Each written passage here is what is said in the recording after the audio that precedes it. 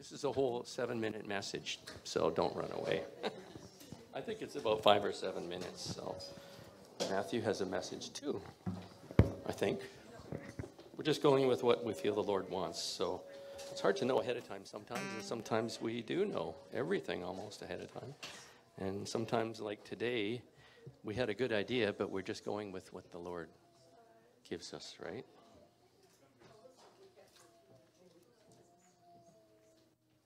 I hear a little baby cooing. It sounds so nice. Oh, it sounds like cute. Singing? Oh, it's beautiful. Wow. Funny, I thought I heard a sound like that in my house last night. And I don't know, it was like my little baby sound. My little baby. And we went, wow, haven't heard that for like 40 years in my house. It was so good, that sound. Maybe it was prophetic. I'm serious. It might have been. It was a sound like that. Yeah. It was the one where you always get up. Oh, go take care of the little baby. Now all my babies, well, not all of them are here, but now they're all like bigger than me, right? Just feed them, they grow.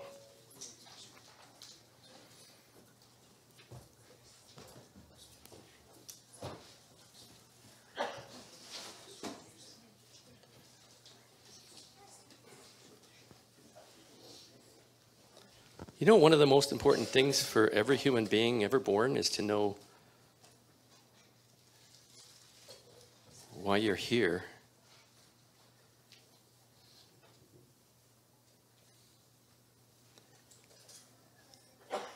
And then you need to actually see yourself on God's map, like pinpointed on his map. And his map is in his heart. And then when you receive Christ, he actually puts the map inside of you. He actually writes it inside of you. And now you know your bearings. You know where you belong. So when you're born again, that's where it starts. As soon as you notice his call pulling on what he created you to come to him, he created you to come to him. But then when your little magnet in there goes beep, beep, beep, beep, beep. Even if it's weak, it goes beep, beep, beep, like a little baby sound even maybe. Beep, beep, beep, kind of faint. Maybe the heart's not even beating yet. You're not even formed, and he's calling, right? And in a number of places, Jesus said, and John also in John chapter 1, said, you can't even come to God unless he draws you. Jesus said that, and John said that a number of times. They said, it takes God to bring you to God.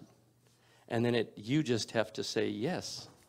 And then the whole journey is continuing to say yes. It gets a little more complicated when you get tested with trials and temptations, right? But the whole journey is still as simple as saying yes all the time, right? And what God was giving me for today, he actually gave it to me, for me, part of it, a month ago. And I had a notebook beside my bed, well, way down in a drawer that I hardly ever use because I usually use a computer for things now. And I just had something from him. I don't know if it was the middle of the night or something. And I was fumbling through a drawer full of books, and I get the notebook out, and I find a pen, and the pen's not writing right because it's never been used for a long time. And I write it down, what he said. And it was just several sentences, but I left it open there for a month or two now. I just left it by my bed, like, don't want to forget that. And every time I walk by, don't forget that. Don't forget that. And what the Lord was foreseeing was my next 2 months. That it was going to be really busy spiritually, like all kinds of prayer meetings, and a lot of stuff goes on that isn't on Sunday, right? And it can be very actually taking you away a bit from your intimacy with God. So you can be praying for the whole world, I can be praying for you guys, but unless you spend your time with the Lord, just with him intimately and privately, your compass, your heartbeat starts to grow faint. And unless you notice, if you don't notice it, you lose your bearings. And what he shared with me, he just said, so simply, make me your only point of reference. in spite of relating to all these other points. That doesn't mean you don't pray with other people and you don't have people in your house and you don't engage in all these important things. I'm not talking about worldly things. I'm talking about the important things. How about the distractions of relatively unimportant things, all the worldly things that can dilute? And he just so gave that to me. And I found in the last 2 months, that's been the struggle. It's like, I got to get back to this secret place. And I was actually sharing this with Rose yesterday. We were out for a bike ride, and we stopped for a while. And we're laying in some sand overlooking the ocean. And I was just saying, it's like a compass. You know, with a compass has to have a north. Can you hear me? Good back there? Yeah? A compass needs a north pole, magnetic earth, right? God does things in a way that in the animal kingdom, in nature, in science, and everything, he's speaking everywhere. The scripture says that in Romans chapter 1. He says, everything speaks of the glory of God, right? Even the earth has a core. And something about the core perhaps creates the magnetism. I don't know. I got grade 6 science, right? I mean, I went to grade 12, but, you know, maybe they got some new science now. Is the earth core, what is it? I don't know. But there's magnetism, and it has a core. It's iron. Earth's core is iron. It's iron. Okay, well, that there. So it's still the same science. Good. So, you know, we have a magnetic core in us. It's Christ in us. When you receive Christ, there he is. And he gave you the ability to get your bearings off of him. And it's actually quite simple to make a compass. That little needle will always point north and south. And if you get bewildered, you know what the word bewildered means? Just like it sounds, bewildered. Like the wilderness has messed with you. And you kind of, I'm bewildered. Like the wilderness. Now the wilderness has got me wandering and roaming. And the Lord said, but I've put myself in you so you never have to wander far. And yet, as Christians, we're challenged even with Christian stuff, godly stuff, even spiritual and gifts of the Spirit that we employ when we pray together and do all kinds of special things together. But that's not the compass. When we lose our intimacy in prayer, and I've many years ago, I did that. I shared that maybe a month or so ago, right? Where I lost my compass for a long time, praying 3 hours a day, and I didn't even know God anymore. I just prayed in tongues and shouted at the devil, stuff like that. It was a move. It wasn't a move of God. It was a move of hype, right? I mean, there was a bit of God there, but it really got off. It started off with a famous evangelist starting out something called the Daily Hour Prayer, which swept across North America, and everybody's going the Daily Hour. Well, then some hyper, you know, we weren't all hyper, but then we went to 2 hours, and then finally some went to 3. And you know that when I got to 3, I was further from God than when I was doing 1, because it was kind of formatted prayer. We were doing the Lord's Prayer as a format, and it was very regimented. But we can get on to even past regimented. We can get to very, very, very, very meaningful. Like how about loving your little baby, right? Like how much does it take out of you? A lot, right? Middle of the night, like multiple times a night, like your turn, and, you know, usually it was my wife's turn. She was a lot more energy, and I had concrete work to do in the daytime. So I kind of got off that shift a lot, and anyways, thank you. I'm glad God gave you lots of energy and a motherly instinct too, right? And she did it all with love, right? Think of how much even precious things like that can take. But what if we don't take time with the Lord? Privately, personally, and just, there's a term that people use for this, is beholding the Lord. You don't even have to pray. You don't hardly have to use words. In fact, the less words, the better.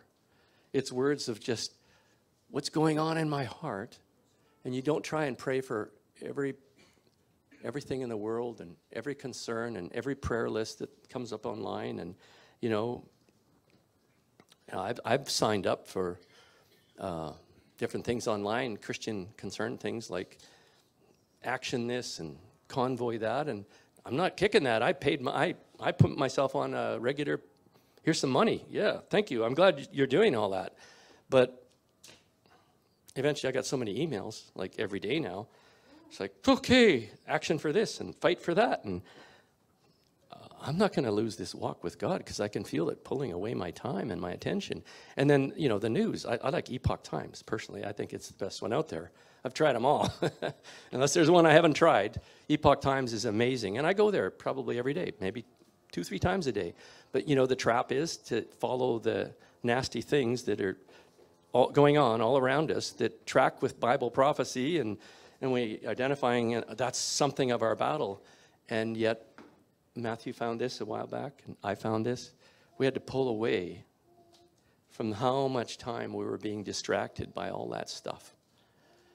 Not to say there's anything wrong with that stuff. There isn't. Nothing wrong with it. And we do need to keep abreast of the facts. But how much, right? What is your key? When it comes, we're in the tribulation now. I firmly believe it. I'm not all alone in that. When we get into the thick of this, it's not going to be how much you know of what they're up to that will save you. It's who you know. It's who you know deeply, not in a passing handshake kind of a way. Oh, yeah, no. I mean, how about save you from freaking right out? How about save you from getting absolutely crazy angry because of some horrible injustice? Like horrible. Maybe it happens to somebody very, very close to you. Then if you're not abiding in Christ in an intimate way, you'll lose it. You will, whatever's in you that's not of God is going to come out. I mean, I got tested even at the first strokes of COVID Nazism. I got my bristles up and I grew porcupine quills really fast against mask Nazis at the doors. Some of them were Nazis. Some were just, hey, but some actually had this, like it was like a Nazi spirit. I didn't, wow. People that, like 18-year-old girls running a furniture store who never had any authority in their life, all of a sudden have the authority to address a senior like he's a little 8-year-old disobeying nursery school and being a really bad boy and talking you down like you're a bad boy. You think I didn't give her a little talking to? But I pulled out of that. I had to pull out of that because I realized, what's this doing? It's dragging me down into their hole. And it's a nasty hole. Our only hope in these days is the call we were given to start with. And you know what the tribulation, I think, is for? I think it's for 2 things. One is to help us to get all the way close to Jesus because we don't seem to quite get the point that we really need him that much. And so when the tests are on, it shows up all our weak points. And then we go, wow, I really do need him. But you better not wait till the last minute where it's like a little late to start growing in intimacy because it doesn't happen in about an hour. And the other is to tear down all the idols of the world. So they're getting torn down and we're being glorified in Christ because we're coming into him and he's filling us and absolutely possessing us. So we shouldn't need a tribulation for that. The world needs it because they've rejected Christ. And many that have, like, I like, if I could choose my own way, no, I'd just be who God wants me to be. But at different times, I kind of thought, I just feel like an evangelist. And I'm not, but it's in me. And I just, tried winning souls my whole life. And Canada's the worst place I ever been for that. I got to go with my missionary brother to Central America once. And you could witness to anybody. And you give them a tract and they'd read it. And then 3 people would be reading it with them. And pretty soon you'd see people all over reading it. And then you'd see a truck of people driving by you half an hour later waving their tracts, thank you. Does that sound like Canada? So what does that do to an evangelist's heart? I still have that heart. I witness to everybody that I feel an opening with, right? And God sends people. But Canada hasn't been ready. But you know what? I might have to suffer some lack, like the price of a loaf of bread right now, or anything. My wife said cauliflower was $8.50 a head. Like, oh, that's crazy. So we didn't buy cauliflower, But I mean, There's going to be other things, and I'm believing God to provide. I have been, even when I had a bunch of money in the bank, I still was going, God, grow me some trees in my yard that have stuff growing all year round. Like I still believe that stuff. Even when I had, and now I have less, not that I'm broke, but, you know, I'm living on old age pension. My house is paid for, but we're living on old age pension, you know, cash in an RSP every so often, right? And so I'm believing God to do supernatural things to provide. But the world is going to suffer great lack. And they're going to be all around us. And like my brother missionary in Central America has been there like, I don't know, 25, 30 years. He's been through disaster after disaster after disaster. And we're talking about what we would think would be a world-ending disaster. Like, would you think of 6 or 8 feet of rain in a few days being a bit of a disaster? When over half the country is underwater in more than one country? That's a bit of a disaster, yeah, right? Especially people living in grass houses and little brick houses that they put together, and they're already so poor, right? But he said, after every disaster, they come flooding into the kingdom. Just flooding in. We're going to get to see that. But we're going to suffer through it. But we have to be ready. How are you going to be ready? Are you going to be one of the ones in the corner going, I don't know what to do. You know, I'm overwhelmed. No, if you're filled with God, you'll be strong and do exploits. So God's preparing you through intimacy, not through tracking with the news of how bad it is. Because we're the ones that are going to be the ones that show up shiny and on the spot because we've been with Jesus. That's what they said when the religious people of the first apostles' day said of them. They said, yeah, these guys have been with Jesus. That was awesome, hey? So our point of relativity is Jesus Christ. I said all that to say this, that one thing. He is your only point of relativity. Is your wife or your husband your point of relativity? Hopefully not. You're going to get your cues from them? Because they're going to have a down day or a down moment or a down little spell. And they might not track as well as you for a little bit. I rely on my wife a lot. She relies on me a lot, I hope. But we both rely on God because we don't track perfectly. But we rely on God personally before we rely on each other. And that's the key. What if you're both down one day? We need Jesus beyond any measure we realize. We just don't know. You get born again by him. You keep following by him. You breathe every breath by him. In him we live and move and have our being. That's the reality of things. The scripture says he upholds all things by the word of his power. That means the whole of all creation is in constant suspension by his word and will. Do you realize what that means?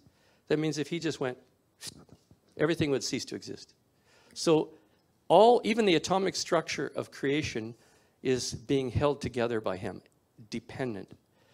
So if you think you're in some way independent of God, you are absolutely dependent beyond any measure you know. So a disciple of Christ is one who gets their identity from Christ, and not just once upon a time, I learned all my lessons. You're special, Jesus loves me, this I know, and I've been born again, and that's it. You have to keep that identity by keeping your compass flotational. You know, if you turn the thing sideways, it's not going to work, right? What if you put a bunch of nails in your pocket and put the compass in there? It's going to throw the whole thing off, right? Or what if you put metal all over your body? You have iron all over you. Well, that'd be like idols. What if you had idols all over you, hanging all over you? Would your compass work? It's going to go right towards you. Well, we're not supposed to be self-centered. That's another lie. And modern Christian religion has started to give people the sense that their bearings are not Christ. They wouldn't say that, but they say what they do is they read religion through the help of demons has started to redirect your attention to what the religion says, that's Jesus, and this is Jesus, and this group we got going here, and this doctrine we got here, and this is the thing we do over here, and pretty soon you're all tied in knots, and you go, that's all Jesus. But you feel further away from him than you might have the first week you were born again. And you are. But you're mature in a religious eye. You might even be a pastor or an apostle. You might be traveling and writing books, right? I hate to say it, but one book that I'm not going to say who it was or what, but this guy, he was a mover and shaker, considered to be the apostle of apostles in North America, and wrote books on it, and they were all, this guy. And I heard him speak, and I go, I don't feel even a little bit of my heart moving. Nothing. Didn't move my heart. My heart for Jesus didn't get moved. But he had all this talk. And they were all applauding, reading his books, teaching his stuff. And then I thought, well, I got to buy his book, his top book. I couldn't get a single bit of Jesus juice out of a single page.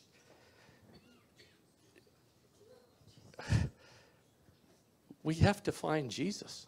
But much of our Christianity has lost Jesus in substance. But we still have him in name. We put his name on everything. You know, you could bumper stick him all over your whole body and still not know him. It just doesn't work. But you know what's nice? He said, he began you with mercy. Hey, he began you in mercy. And he carries you in mercy. So you go, well, Lord, I feel so far. Everybody hears at a different distance in their relationship. He goes, yeah, but I got it all. I got you pinpointed in mercy. I brought you in under blood. Do you think you're ever going to ever not need the blood to even approach me? So just enjoy yourself. So the neat thing was with Abraham, and this stuck out to me a month ago, and I knew I had to share it one day here. Just didn't know what day. I just saw the journey of Abraham in just real simple form and how important that was for us to understand. Why was it that Abraham, it says, believed God, and God counted that belief for righteousness? Do you remember that? He said he justified him, right? Justified him. Well, Abraham left everything on the word of God that came to him personally. He said, leave all that, which was apparently relatively advanced civilization with nice big homes. They've done archaeological digs, so I heard. Haven't been there. And they were all big houses and looked like people were really well off, and it was a really nice civilization. He had to go live in a tent for the rest of his life. And Hebrews 11 says that Abraham and his whole family were like that because they were pilgrims. There's another scripture that has been dear to my heart that speaks of that says, blessed are those who have their hearts set on a pilgrimage. They go from glory to glory. Something like that. It's in the Old Testament. It's you never hear it preached. That's why I always forget where it is, because nobody ever preaches it. It just stood out to me like decades ago, and sometimes I've looked it up and hunted, and find it again, But blessed are those whose hearts are set on a pilgrimage. They go from glory to glory. Hebrews 11 speaks of a whole cloud of witnesses like that. He says, these are the kind of people that you want to be the people with. These are your people. You're set on a pilgrimage. God has called you on a pilgrimage. And so you never settle down. And do you know that God said to Abraham, leave your family? He had to leave his family. Remember, Jesus said stuff like that. Sometimes you'll have to even leave family. Doesn't mean you want to. And you don't want to abandon your family, and you want them all to follow the Lord, and sometimes they all do, right? Sometimes they don't. Sometimes they don't for a while. But you can't say, well, I'm going to go where they're going, but no, you go where God's calling you. And he took Lot with him, and that was probably a mistake. But Lot tagged along, and in no time at all, they started fighting because they didn't get along. And then Lot went down into Sodom and Gomorrah. Well, that was a really nice place. I'm sure it had its pluses, right, that attracted him. The city life, right? I've always liked city life because of all the convenience. I want to get something, and just 10 minutes, you got it, right? Now I'm looking for country life. I want to move, but of course I'm an old guy now, so I don't need a job. I can just go move out in the country, I hope. And if he lets me. We have our house for sale. And but it's been for sale for a year, so it hasn't sold yet. So far he hasn't let me in. Rose moved, but maybe one day. But it's not to hide by ourselves. There's going to be other people, I believe, out there, and it'll be got a lot of good God stuff, right? But I have my heart set on a pilgrimage, and I know a lot of you do, and that's why you're here, is you're not in the status quo. But, in each of our lives, in some way, we are in the status quo a bit. Because everybody somehow settles down a little bit, right? And that's what God's, I think, speaking to all of us today. Get your bearings from me. Because I have this is called a bridal journey. And a bridal journey it takes some time to be fully prepared. And that's his intent. He says, I'm taking you, I've had my eye on you from before you were born. I created you for myself, and I'm calling you to myself. And I provide everything for the trip. I provide myself. So first I put myself in you. And he says, if you follow myself, Jesus, who's now in you, and you put everything else away as second or third or not worthy at all to even be there. There's a lot of things not worthy to be there. But if I be your true north, your true compass, your one and sole desire, you'll make it. And that's why Abraham was justified before he ever arrived at the end. God said, you're righteous. Every day of your life that you're on this journey, you are justified. So you don't walk around with your head low and always thinking, how far off am I? You don't get your bearings that way. You're justified by the blood of Jesus. You get your bearings from Christ. That's why he says, you never get cowered down under shame. So, Romans chapter 7, going from 6 into 7, it's really cool. And he says, and then 7 into 8, he says, when he talks about now we're divorced from the law to be joined to Christ. So it's not the law that leads you. But yet he says your righteousness has to exceed that of the scribes and Pharisees who made the law everything. But to them, God was very little and law was very big. And Jesus came and said, no, I will be myself written inside of you, and you are accountable to follow me. Not to be nitpickers and always trying to judge other people and yourself by a little this, a little that, and you'll miss me entirely because I've justified you. So what am I dealing with in your life today? He doesn't deal with everything at once. In fact, you won't even realize all your faults at once. You'll think you're perfect when you're like a year old. I did. A year old in the Lord. I thought, I can't think of a single thing wrong with me. My wife could, I think. She caught on later a little more, more. But I couldn't because I was doing all that was in my heart to do. I followed him with all my heart. First year, second year, third year, followed him with all my heart. I didn't have a sense of condemnation. Usually, it was just, but he was always introducing new things to me like, oh, did you notice that? Whoa, really? So you deal with it because you're accountable to him, right? And it's all about that intimacy. You're justified. You're justified when you're a little baby Christian. You're as a baby, you're supposed to feel really comfortable. Just cuddling up in his arms, and you have never done a single thing right or wrong, but you have sin in you because your parents had sin and your ancestors had sin. Adam had sin. It's just in there. Wait till you get 3, and some of it will start coming out more, And when you're 16, maybe a whole lot more. But he goes, I loved you every day. I loved you every single day, and I justified you. But what I look for in you is obedience to what I do reveal. And I do ask of you is that you commit your way to me to a pilgrimage. And that you actually seek me. You don't just casually go, okay, I'm going to avoid you so that I don't clue into anything, so I don't have to obey anything. Well, that's not what he said. He said, seek me with all your heart and love me with all your heart.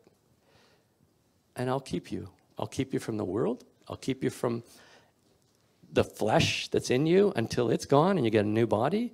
I'll even make that even better. It'll start to obey. You'll start to rule over that. And you'll rule over your mind, which is just all over the place. And you will reign and rule with me because I've made you more than a conqueror. What is more than a conqueror? I didn't do all the conquering. You're more than a conqueror. Jesus said it's finished when he died on the cross. He conquered for you. And he said, be of good cheer. I have overcome the world. In the world, you'll suffer tribulation, but I've overcome it. When I was a young Christian, I thought, that's the craziest statement. How does that help me? You overcame it. You know, I'm glad for you, but I personally don't feel like I've overcome it all that much yet, right? And looking at the tribulation, and he goes, no, you'll suffer tribulation, but be of good cheer, because I've overcome it. You mean I get a happy ending after I suffer a whole bunch and die? Yeah, well, you do, but it's way more than that. I'll be with you right now. And by the blood of the Lamb and the word of your testimony, you will overcome the Antichrist. And the word of your testimony means the book of your story. And how do you live out the living testimony of Christ in you? Because you are a witness of Christ. And witness, in the Greek, guess what word God picked to identify us? It was a Greek word that existed called martyr. And every time you see the word witness in the New Testament, being a witness, it's the word martyr. That doesn't mean, and so it took on a form of, it could be a witness, but it could be you actually do die. So it's that level of commitment. That's what it's all about. If you're a witness unto Christ, it means my whole life is Christ's. And so he says here, I think I'll read it here. There is therefore now no condemnation to those who are in Christ Jesus, who don't walk according to the flesh, but according to the Spirit. For the law of the Spirit of life in Christ Jesus has made me free from the law of sin and death. So we're talking about two principles here. The principle and the fundament of the law of the Spirit of life. Christ is in you. He is your life. And that makes you free from the law of sin and death. Right? So you don't have to follow Judaizers that want to take you back into Judaism and obey 615 laws. I met a guy that had really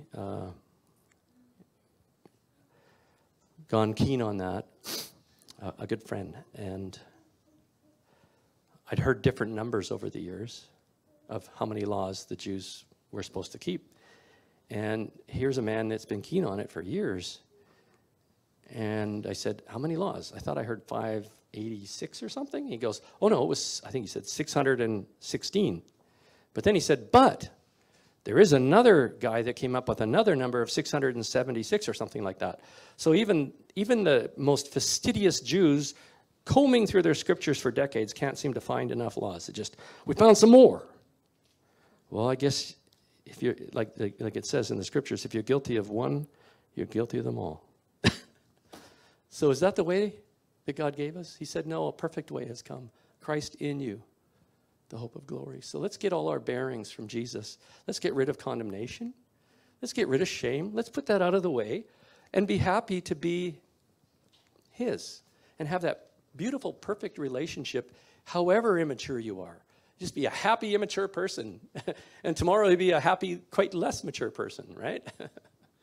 And when you hear a real bad thing about yourself, something comes up and you're really ashamed and you go, oh, I'm that way? Like, I face that regular. You think, still? Yeah. And you go, I could just get ashamed to go. No, I bounce right out of it. I go, well, I just sincerely repent. I take it to the Lord sincerely. Not like a quick, okay, God, I say these words. I repent of this. Now it's all good and clean. I go, no, I don't want this. And you talk with him about it. And you get up happy. You just get up happy, keep going, And if a week later you go, oh, I think I see some of that still there. Oh, okay. Because I'm justified. Because my heart is right. Because I don't want to sin. That's the difference between being born again and not born again. If you're born again, you don't want to sin.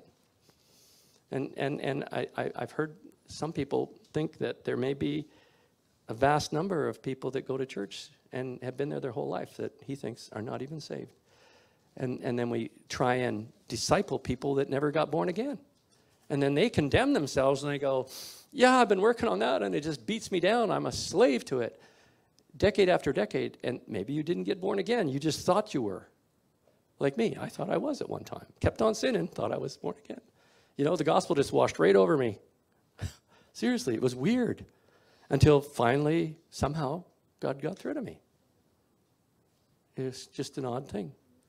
So make sure you're born again, and then go from glory to glory.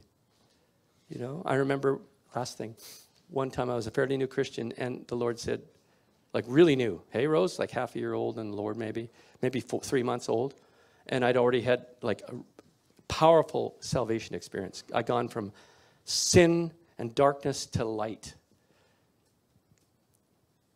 And when the people that ministered to me were praying for me, I saw demons leaving. I didn't even know what it was. Faces of evil things. Wow, you know, and then I just was a different guy.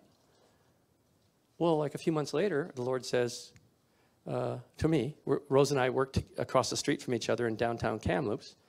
I worked at a furniture store, and she worked at what kind of store? A bookstore. And we're driving home Friday night, and the Lord just said, like, think, a new Christian. Did I know the voice of God a lot? It was kind of a new thing to me, but I just knew it. It's just a knowing, right? It's like, why don't you go to it was a Lutheran church, right, that my parents went to.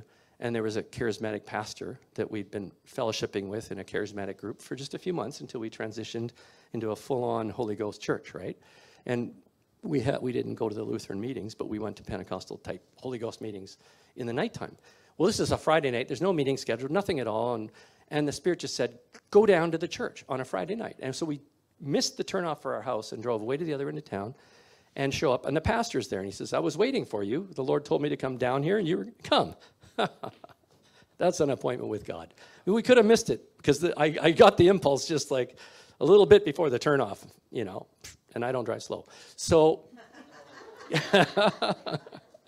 and we get there, and he's got like, this is kind of a almost Catholic Anglican kind of thing, but it was, God visited it, you know what I mean? He later told me, put out your candles and get rid of your Jesus picture and your cross. I did that later. But at that time, he goes, I'll indulge that. That's nice. So we go up to the Lutheran altar, and you all get down on your knees against a big bar, and it's all carpeted and very comfortable on your knees, and they get all the nice candles lit, and it's very romantic, but God was there. He really was. And we just got to my knees, and waves of God were washing and washing, like just going through me, and I was over in tongues, just waves and waves, and just weeping in tongues, with joy and weeping and washing. And after 10 minutes of weeping and washing, I got up, and he says, Pastor said, well, I guess that's it. And we all went home.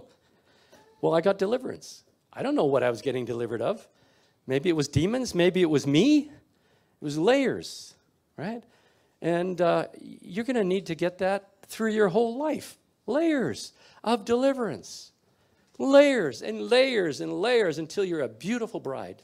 So, and he doesn't condemn you any minute along the way unless you become condemned because you actually go away. But as long as you're on the pilgrimage, you're justified. Like Abraham.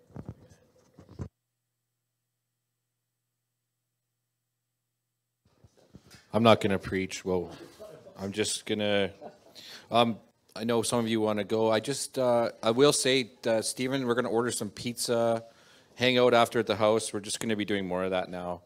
Just getting time to get to know each other, have fellowship. So if you want to hang around, yeah.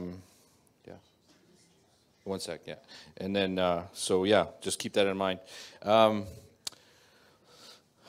I just want to be able to respond to what he said. I have some, 2 nights ago I had 2 nights where I had just really bad dreams, and it was just demonic, and I felt so slimed. And every morning I woke up, one morning I woke up and I'm like, because I went to bed praying, and I'm like, God, it's not fair. Like, why am I getting just trash in my sleep, and I wake up and I feel like I need to like get cleansed? And he's like, well, and then he showed me a picture of the ark. Noah's Ark, and he's like, I'm building an ark in this time, and the ark is Christ. And then he showed me the Spirit, I zoomed in and I saw the door to the ark. And he says, I told Noah to design the door of the ark that it could only be shut by me. And I was like, what does that mean?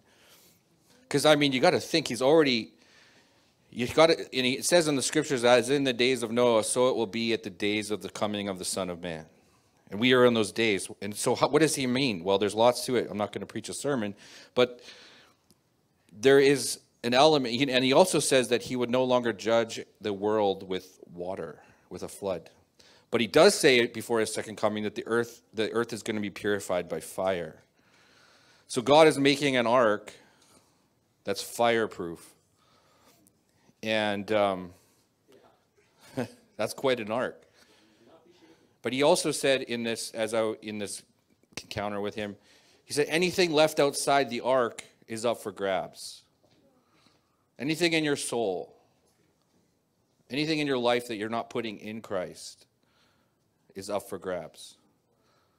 So he was saying, like, there's elements of my soul that are still not in him.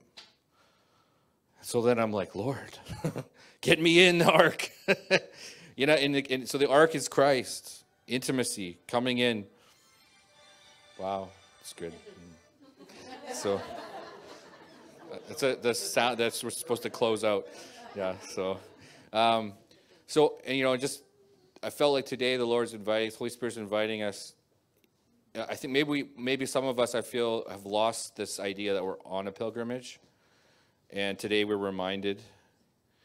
You know, because we get so lost in just providing for our family and just living life, and we lose the story. And God's reminding us today to reset our intention in our heart. Because he said of Abraham, the father of our faith, that he was looking for a city whose builder and maker was God. He could have lived in a palace, but he lived in a tent. And it's in this time, there's so much of the church is focused and in love with the things of this world. And the scripture says to set our mind and our heart on the things above. For the things below are temporary. And I think in this year especially, I think we're going to see how temporary things are. So if our hearts and our hopes are set on temporal things, the money in our bank account, how much work we have, how many friends we have, it's meaningless when things start to shake. So, Christy, if you want to come up, we're going to do a little bit of worship, and then if you feel like you want some ministry, the front is open. But I would just encourage us to just do some business with the Lord today and recommit your walk. Recommit. And I felt earlier in worship, I said, you know, that the Holy Spirit was highlighting things in different people of like, oh, man, I realized some areas of my life that need to realign, that need to get in the ark, so to speak. So I would just encourage us to consider your ways. Rose? Hi, everyone. Ooh. Hi. When I first came, I had this vision, and I thought, ooh, and it hasn't left me, so that to me means I should share it.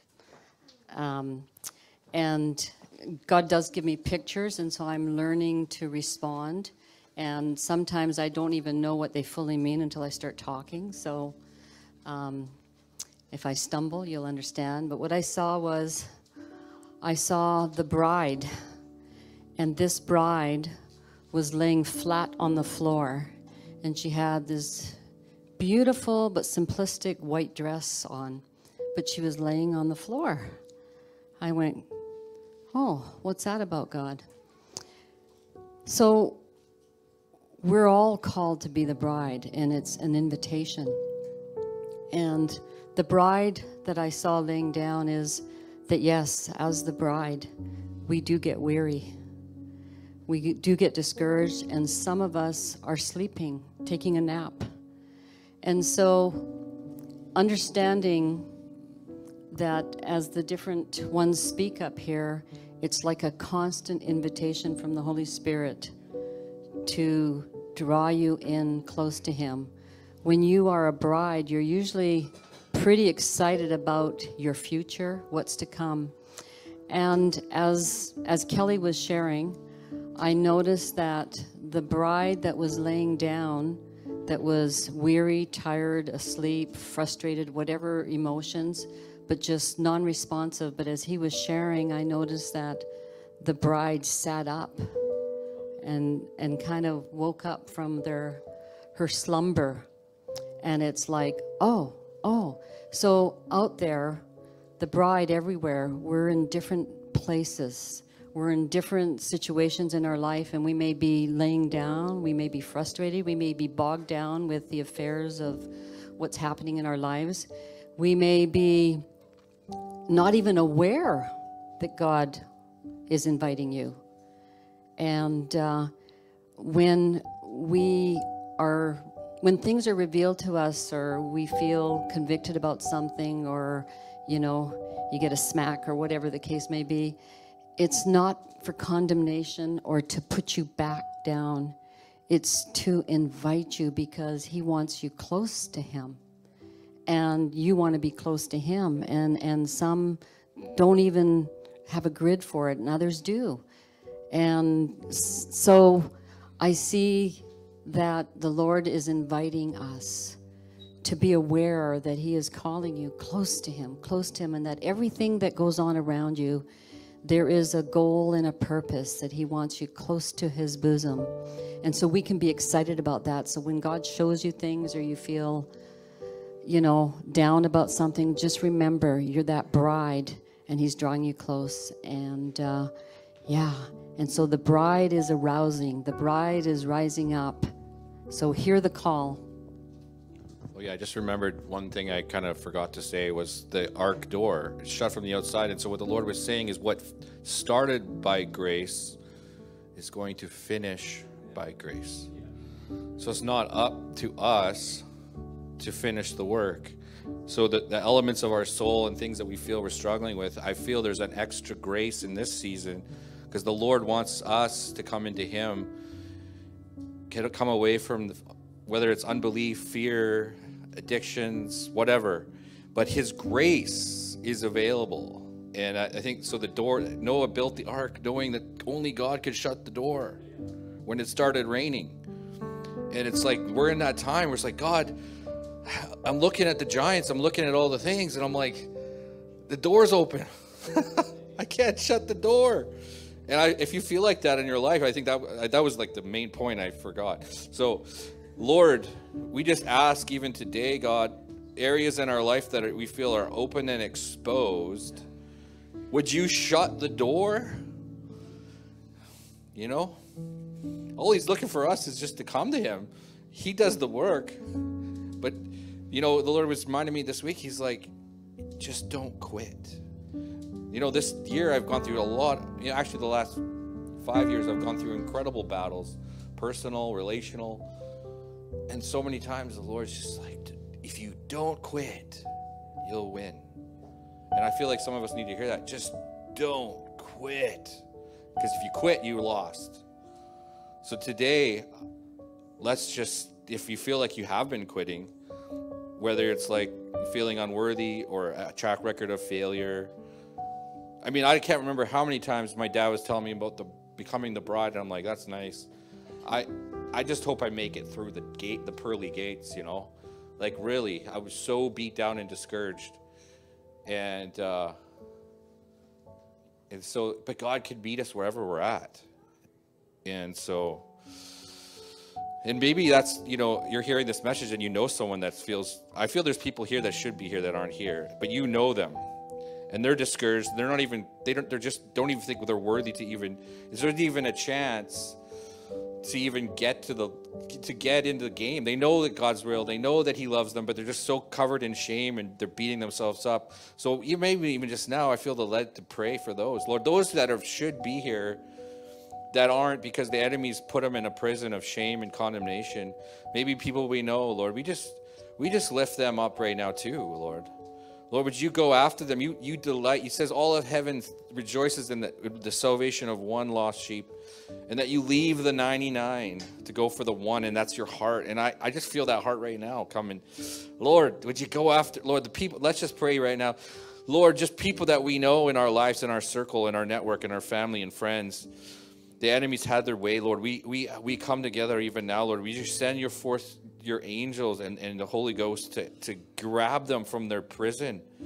And Lord, if you have even a part for us to play, and we've been shrugging it off because we've been busy with our own life, I pray even right now you highlight people in our hearts right now that you put on our hearts to go after. Whether it's praying for them or reaching out to them, and we've been missing it and shrugging off our responsibility. Lord, I ask right now, remind us. We repent, Lord, because you're, Lord, I've just released ideas and divine wisdom on how you want us to go after that. Lord, people that you want us to pray for, Lord. Lord, I ask for just a renewed passion, Lord, to pray for the lost, to pray for the lost sheep, the prodigals, Lord. And whether even in our own hearts, Lord, where we've been the prodigal, where we've gone astray, Lord, Lord, today, seal us up into you. Shut that door. You know, the people that rode in the ark, it wasn't so bad. God is showing me the ark He has for this time in the world. It's going to be such shaking.